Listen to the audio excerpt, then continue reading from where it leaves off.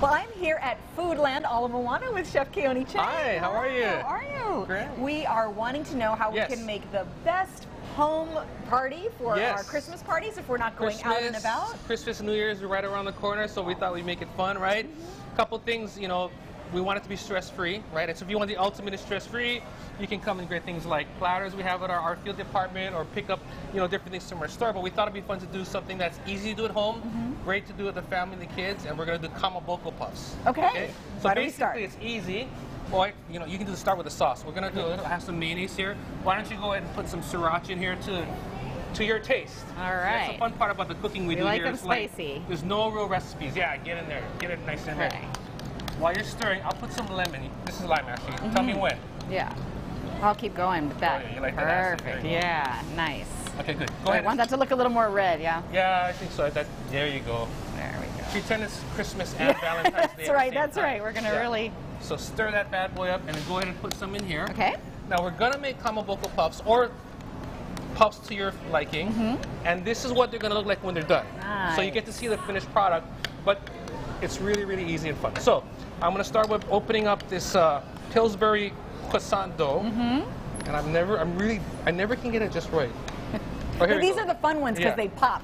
There you go. Yeah, here we go. Pull that, and it should pop, right? Yep. Just squeeze it, and there you go. There I got we the go. pop. Okay, you go ahead and put that All right, in I'll put there. that in here. And then I already like the idea of the dough because we're not having to make the dough from scratch either. I just saved you like 3 hours, You right? did. Go ahead and spray this a little bit so that we can keep it from sticking. And then I'll open this up. And these are cool, right? Because it's a sheet. Beautiful. Now, these are designed to have little triangles to make actual, you know, croissants. But what we do is, I'll just take this to show. Just making one flat piece. We're going to bring it back to one piece, exactly.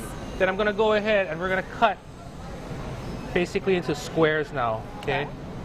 So now we have squares. I don't let you do this. Take a square, and you're going to push it into this and just kind of make a nice pocket. Make a little cup, okay. Yeah, very pretty. I think it's pretty easy, right?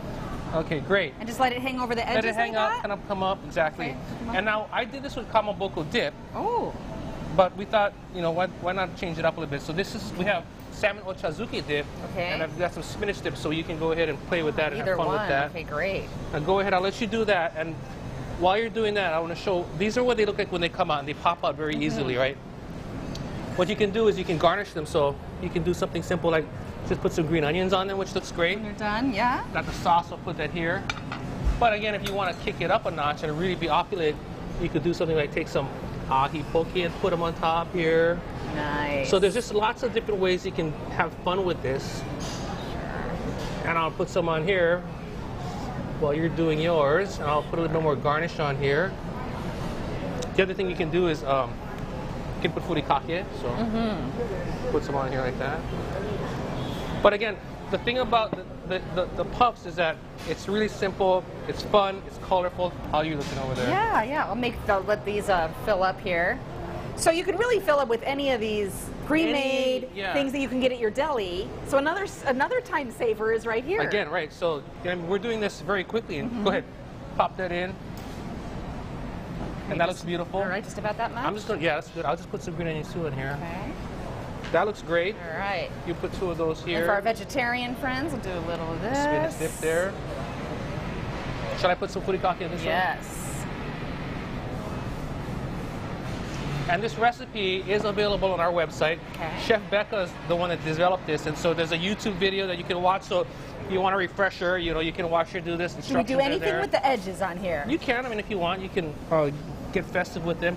Push them up. What temperature and for how long? Yeah, so you want to go about 12 to 15 minutes at 350 degrees. Okay. And what's really important too is you got to look at them and watch them, because everyone's oven is a little bit different. So watch them when they're nice and golden like this. You're good. And what I like to do is at about halfway through, kind of spin the pan, because your oven doesn't always cook evenly. And if you spin the pan, you kind of force an even bake on the product. Sure. Okay, great. So, what are some other twists that we can put on this too? We know we have the fish version, we have the vegetarian version here. I mean, if you wanted to, you could have fun with it. If you wanted to do a dessert type, I would put some cream cheese in the bottom, and you can get some canned, you know, like cherries, or you can get fresh apples, dice them up, put them in here, put a little pat of butter. Same thing in the oven. Oh, you know what's fun? A little bit of cinnamon sugar. So there's a lot of ways you can do it. Sweet. You could also put the cream cheese in the bottom, take some poke, put it on there, put that in the oven. I mean, there's a lot of different ways you can go and have fun with it. Yeah. Well, folks, as you round out all of your entertaining plans, it's way easier than it might seem. Don't forget to come get the pre-made stuff, platters. You don't have to be a chef to make all these fixings. You just have to be able to put it together. If I can do it, trust me, anybody can do it. All right, and to make it even easier, Foodland has put together all of these recipes. We're going to have them on our website, so if you want to repeat this, plus many more, it's really easy to do. Visit khon2.com and check out those recipes.